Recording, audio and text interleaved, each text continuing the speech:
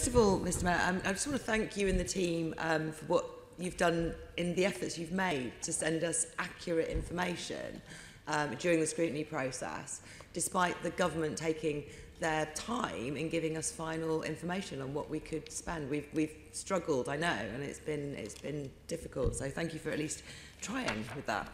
I wanted to ask you some questions about your Strategic Investment Fund. At the Budget and Performance Committee meeting on the 7th of January, you outlined some of the spending that's been made from the Strategic Investment Fund, which is where you've put some of the business rates that you've received on top of what was expected in previous years. We heard there was £101.89 million allocated from the fund, but our calculations worked out that left £70.7 million unallocated.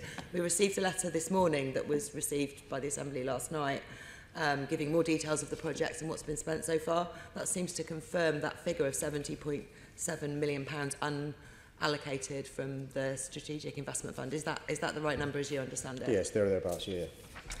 Okay, so we asked you why the money has not been spent, because it was put aside, most of it was put aside 2 years ago, some last year.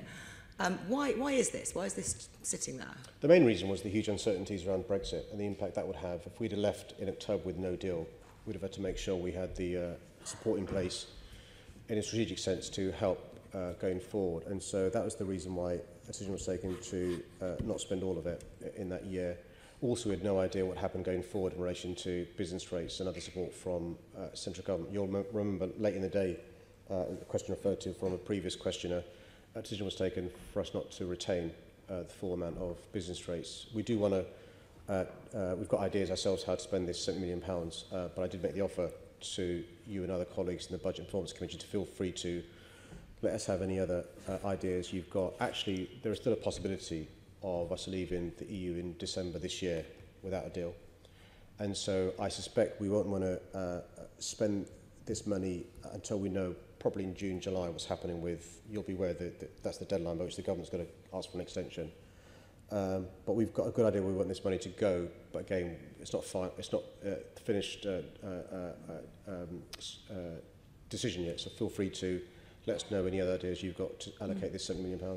Yeah, I mean, with respect, we have had an Assembly EU exit working group active, looking at the potential impacts of Brexit. We've come very close to having a no-deal exit on a number of occasions, and it would have made sense to get that money out of the door for the things that we could see coming down the line, the potential impacts. I mean, we are quite well aware of what was going on. I've been highlighting some of the impacts potentially on housing. Well, except had we spent this money in expectation of a no-deal Brexit, and lo and behold, it didn't happen, I suspect one or two of you would have criticised us for preemptively using this money for a scenario that didn't occur. Yeah, I don't. Which is why the sensible thing to do is to keep the money there and to make sure it's available should we need to do so. See, I don't agree with you there. I'm not talking about money specifically spent on Brexit itself, but on building up the resilience of London. I mean, that's what this strategic investment money ought to be used for, to make us resilient to the kinds of economic shocks that a no-deal Brexit would have caused. And I just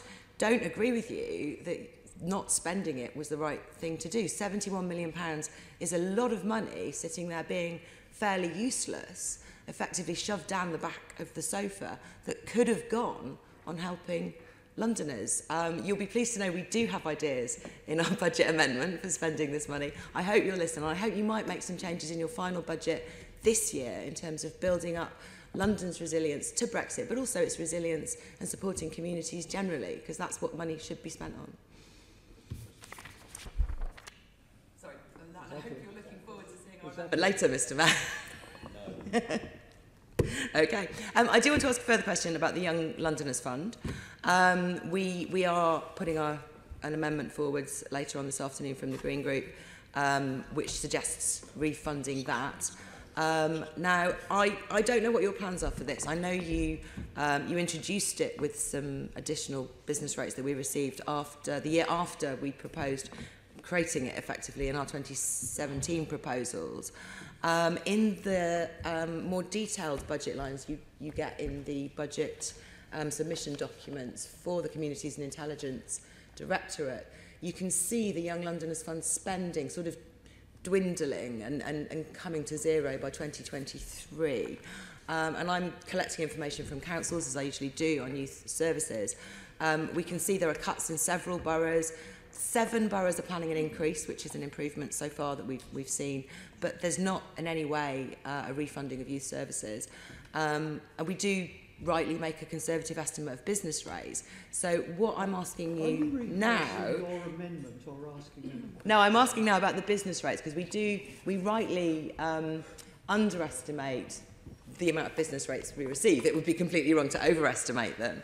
And every year we do get in slightly more business rates. So I am hoping that when we get the final returns, you're considering that the Young Londoners Fund might be getting first dibs on any extra money. Is that something you're considering? So it's worth reminding ourselves why councils have to make the decisions they're making in relation to youth centres. I was with a council leader last week. His council's lost 62% of monies from central government over the last 9 years. Yeah, we know how hard pressed they are. Yeah. You'll also be aware, which was part of your speech/comment you didn't mention, was it's not just business rates money, it's business rates growth money, which is a one-off sum of money which I diverted towards the Young Londoners Fund. Clearly, if the situation occurs where we've got additional revenues raised, I'll consider how best to use it. But I think I've demonstrated, and I've talked on a number of occasions, the importance of dealing with the causes of violent crime, and one of those is giving young people constructive things to do, which the Young Londoners Fund allows them to do so. There are other policies we have which also support young people, from the Sports Unite Fund to the VRU and other funds we have, and we'll continue to make sure we invest in young people where we can.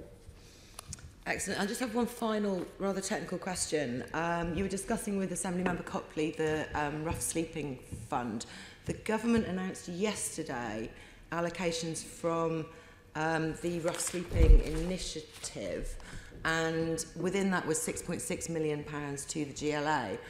Again, looking at the budget submission documents, the more detailed budget lines, which showed the income, there was a gap in the income from central government there, and it seems like the draft budget doesn't contain yet that money that was announced yesterday by the government.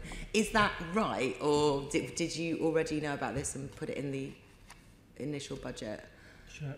I think what happens there is that illustrates the problem, which is, whereas compared to affordable housing, where we got a 6-year deal with the government as discussed, with Rough Sleeping, it's very ad hoc, it's very drip, and so far the government has been resistant to our suggestions that a longer-term strategic plan is needed. So, as you say, that was an announcement that came yesterday from the government.